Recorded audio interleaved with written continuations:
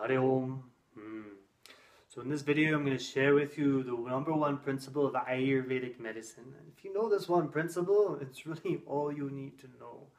It's very simple. This one piece of wisdom is going to empower you to know exactly what to do and when to do it regarding food. What food you should eat, about diet, about your health, about your relationships, about any area of your life. By applying this one principle, you gain a lot of control over your own health and well-being.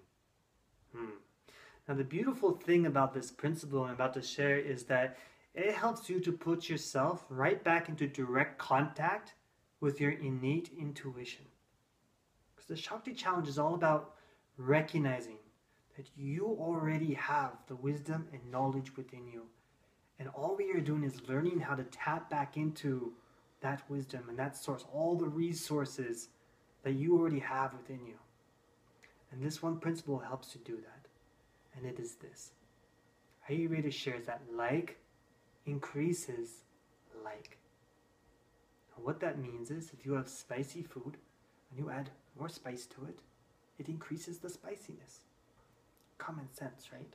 If you're in a heated argument in a conversation and you add something that's going to be more triggers for that person, it's going to increase the heat and energy of that argument.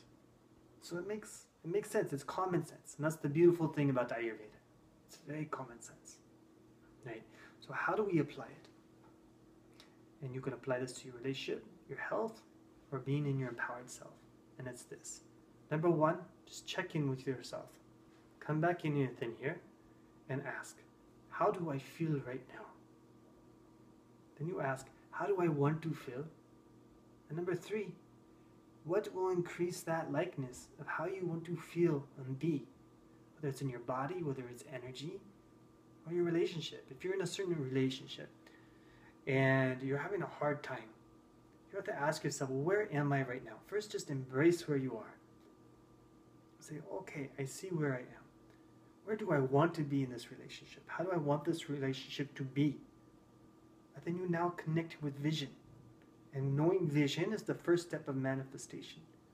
And then three, you ask, what will increase the quality of that in my relationship? Whether it's a partner or in the workplace, a friend, person on a bus. You ask those three things. Where is it now? How do I want it to be? What will increase that likeness?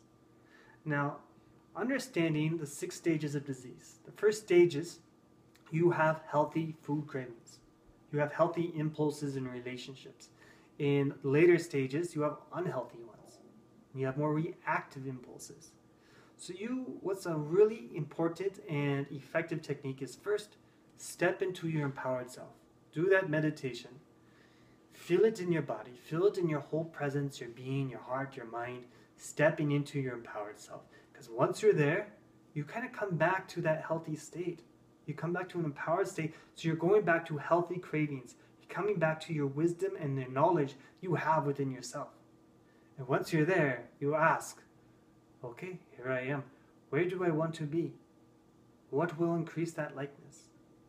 See, it's very simple, it's very common sense, but the element is you have to apply it. And when we are feeling agitated, when we're feeling stressed and challenged in our life, we often are coming into our empowered self, and so we are reacting from an imbalanced state. In an imbalanced state, we have unhealthy cravings. So first, come back to your empowered self and deliberately ask those three questions. Where am I at? Where do I want to be? What will increase the likeness? You already do this all the time. You're already applying it in micro levels in the foods you eat. Like, why do you choose one food over another? Or one beverage over another beverage? Whether you go for a walk or for a run is because you are already applying these principles. But the moment you bring it into a greater awareness of what it is you're doing and take that into like challenges of your relationship, your workplace, or whether it is how do you live in your empowered self, it's a game changer. So, again, step into your empowered self, apply these three questions, and you're going to gain so much greater control and ease in every area of your life. Apply it, gauge your results, and share them with me and on the forum. All right. So again, my name is Chibitokoa. Honored to serve you. Hariom.